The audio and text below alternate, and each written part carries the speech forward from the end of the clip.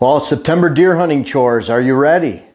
There's a lot to do in September. It seems like a lot of times you get to this point in the season, you're just trying to pull everything together. I have a lot going on with the farm here in Minnesota, over on the land in Wisconsin that we hunt, and let alone preparations for just plain shooting and planning hunts for the fall. And I really want to get out and hunt some public land areas in Pennsylvania and Michigan this year, and I intend to do so. But there's a lot to do. And hopefully, if you've been keeping up with deer hunting chores all season long, you're to the point right now where you're just, again, trying to tie those things together. Maybe you have to throw a lot into September. And I think because I'm throwing a lot into September a lot of times, this list is long. There's 11. So I'm going to try to breeze through these really quick, not give it too much explanation, but there's a lot to do. And I think, you know, we're gonna get this out right on September 1st or close to it. So it'll be right at the beginning of the month.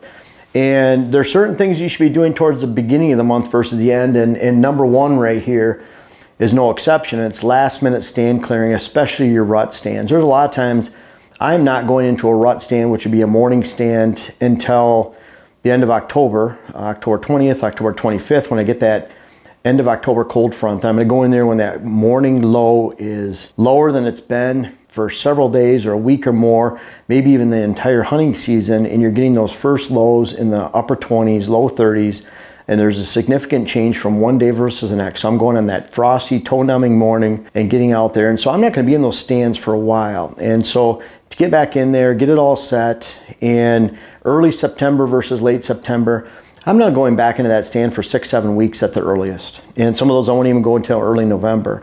So I'm gonna get into those, get them set, and then I'm not going back in at all. It's interesting, some of my early season stands that are closer related to evening food source movements, maybe a transition area in the morning off to the side, although those are rare.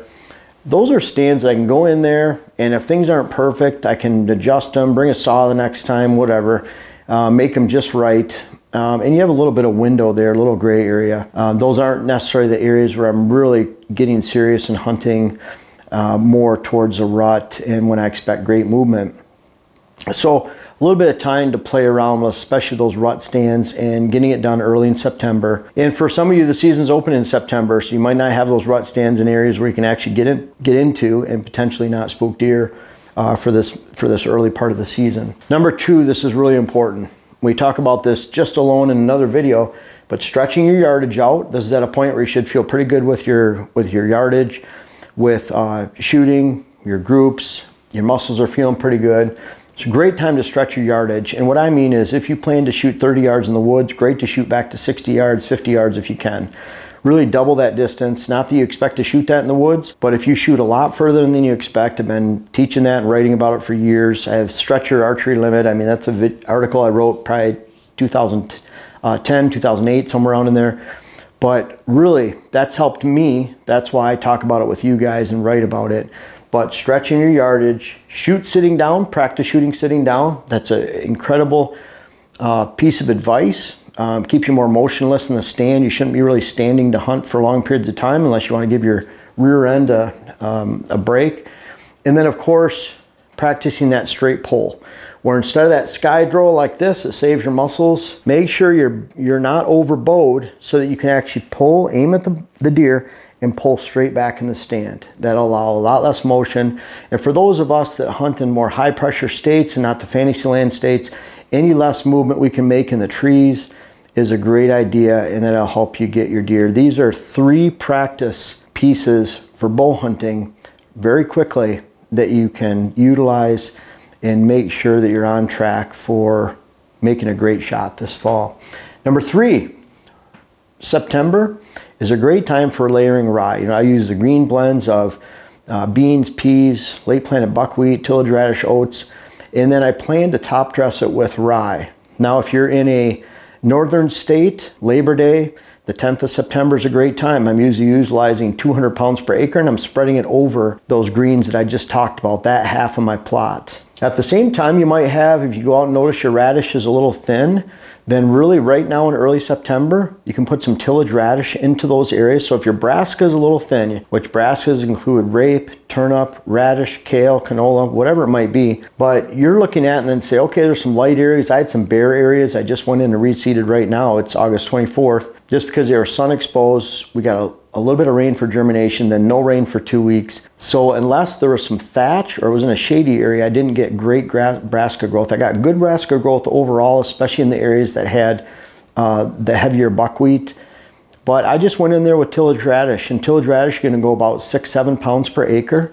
And what's nice about the tillage radish is that it's a very fast germinating brassica, grows quickly, helps the soil, so it's a great fill. And I actually did that with my corn last year in bare spots as I got into August and September. So great time for planned rye layering or filling in with the radish. And that leads to number 4, plot salvage. Don't ever take a soil dried out, browsed out plot into the hunting season. There's just no excuse for it.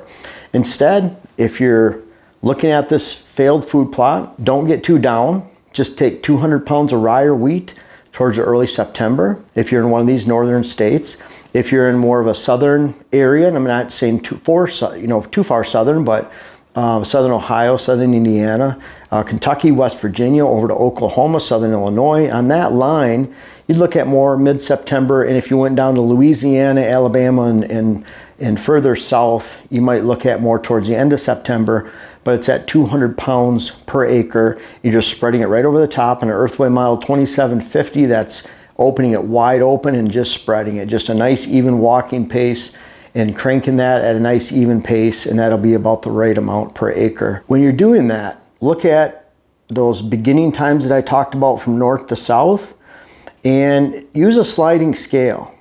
As you progress closer to about 4 weeks after that, for example, where I'm at, early September versus end of September, October 1st, I'm going to slant that from 200 pounds of winter rye or wheat per acre to 300 pounds, with the thought that you're not going to get good overall growth 4 weeks later. And so you want to put that on a lot heavier so you fill space horizontally, meaning you're putting more stems on the ground. So when you look at the ground, it looks more like a sod base. So you're giving the deer more amount and volume per every bite. Now, I recommend using rye over wheat. The reason is because rye is much less discriminant on soil types. Wheat needs a little bit heavier soil, better pH. Wheat is more readily available. So sometimes it might come down to wheat's all you can find. That's okay. Rye grows in colder temperatures than wheat, germinates in colder temperatures. Also, if you look at rye the following year during its growth phase, rye will get to 5-6 feet tall. In a lot of places, wheat will get to 3 or 4 feet tall. So there's a big difference in overall volume and height. So I recommend rye because it's less soil discriminant. You're trying to do a plot salvage. You're just getting it on the ground. And in the end, while deer might prefer oats over wheat, over rye, or whatever that is, they're not going to notice that difference when you have that beautiful green carpet that has been used to fill in a food plot or a failed food plot. So there's no right answer. There's no to say that wheat is better than rye in every circumstance or rye is better than wheat. I recommend rye just because we're looking at a fail-safe at this point. We're just looking at something that's going to grow and will give you your best chance with the best volume that late in the season, and typically that's rye, unless you can't find it in your area. So, but look at that taking place in September or starting in September. Now, years ago, a man named Ed Spinazzola, I refer to him as the father of modern food plotting back in the 90s, but Ed talked about putting 75 pounds of urea per acre on brassicas about 4 to 6 weeks in growth, and I love doing that practice. I practice that still today, 75 pounds of urea per acre. They'll give you about 40 pounds of nitrogen per acre, right around there. So I'm spreading that on the brassica. The brassica has to be dry. So you can't do this when it's a morning dew or just finished a rain because it's going to burn the leaves. And you want to do this when you see appreciable rain in the forecast so you don't lose the urea that's just laying on the ground and it volatilizes and goes into the air, doesn't go into the ground and help your crops. So you can look up some of the charts online, but 80-degree temperatures, 90-degree temperatures, the hotter it is, the faster that will volatilize. You lose nitrogen if it just lays on the ground. So you want rain within a few days. You want to make sure it's not wet, it's dry. And that's been a great practice to hit and to offer nitrogen at the middle of the growth phase for brassica. It's starting to experience exponential growth at year 4 or week 4 to 6. So you're looking to hit that exponential growth phase and give it the nitrogen it needs to put on a lot of volume and attraction. Number 6, plot boost. We use plot boost from Deer Grow. We use Plot Start to begin with. When those plants are in that 4 to 6 week phase, then we'll use plot boost. So that's something that we're going to do likely next Monday, Tuesday when Dylan's here next and filming. It's pouring rain out here right now, so we'll get that in next time. We had some other things we wanted to do outside today, but I'm not going to complain about the rain. We had a little bit of drought, but plot boost is used in the middle of the growth phase to keep those nutrients high in the plants, allow those plants to uptake those nutrients, and give you a healthier, lusher, greener, more attractive food plot. And I believe in it, and that's why we're putting it down. Number 7, frost seeding. Frost seeding switchgrass.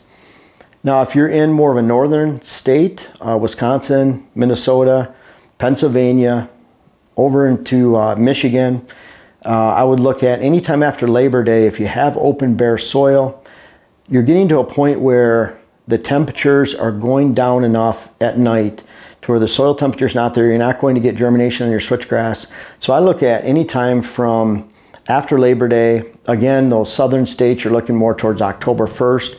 But there's a window in there where you can actually frost seed switchgrass on bare soil that you're planning on growing the next spring. A lot of people do that with their lawn. I've seen people seed their lawns in October, November, and that's not necessarily a bad practice because then it's ready, viable, and able to germinate as soon as soil temperatures and moisture hit that hot spot in the spring the following year. So a great time for switchgrass. And if you're really worrying about that, then just wait till February, March. I encourage you to frost seed with no snow because there are times where there's ice in the ground. I've seen it many times where switchgrass washes to one side or the other.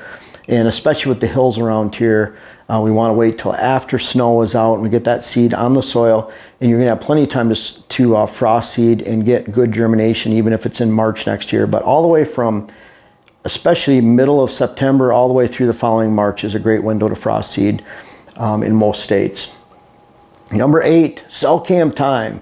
Dylan reminded me of this. Now, I have cell cameras out all the time because that's what I do for a living. You know, that's something that I enjoy, keeping tabs on, moving them around, watching how deer reacting to waterholes, mock scrapes, and starting to get inventory of bucks. But really those bucks, especially in their fall shift, the annual whitetail shift, is not taking place until mid-September, early to where they're actually locking into that fall range, but mid-September to mid-October. So early September, mid-September is a great time to get your cell plans going, to start kicking out that monthly bill, to get the batteries in the camera. And what's nice about September is most of the models, and we use Exus render, those Exus renders are great because if I put 8 AA lithium batteries in mid-September, the earliest I'm changing those is mid-November or later, maybe early December, and that's only because I want to keep them running non-stop. I keep mine out in the field a lot, and probably more than I should, probably most of the year. Some have been out there all year. But I want those to run for a solid 3 to 4 months before I change batteries. And September is a great time to, and I need to go do that right now, but I'm going to be changing a lot of batteries early September. I'll just go around and change them all so that I can get a really clean look going into the fall. And if you're out there and you're trying to save money, a great time to get your cell plans going right now on those cameras. Number 9, and this could be important any time of the year, but really start watching the weather. We used HuntCast. I helped develop HuntCast and the algorithm that goes with it through HuntWise. So the HuntWise app, HuntCast, that's part of me. Again, I'm going to talk about it a lot because it is part of me. I've worked with HuntWise a lot in putting this together.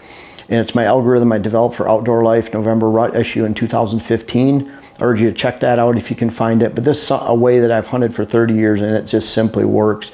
It helps you maximize your time. That's why I started hunting this way, is I wanted to make sure I was efficient with not only my time in the woods, but also my time with family, with kids, and my career. So it was a great way to help me balance everything and to get the most out of each category. So that's why I urge you to look at this. But whether it's September scouting, September hunting, great to begin that process, if you haven't already, of watching the weather. And it's pretty cool because all summer long, I can see on those low value days when it's hot and windy, we're not getting buck pictures. When you get those cold fronts that have come through, we're getting a lot of rain. I don't know if you heard some thunder earlier, but we're getting a lot of rain and thunder right now, lightning. I can guarantee if we get cooler temperatures tonight, it's supposed to drop in temperature tomorrow morning.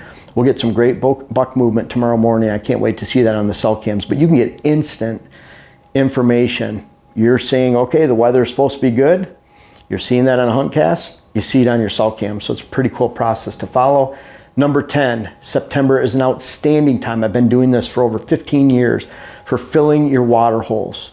If you use a 110 gallon tank to 150 like I recommend, then filling those full right now, it's very rare that you don't get enough rain in September, October to keep those full, or at least keep the water appreciable.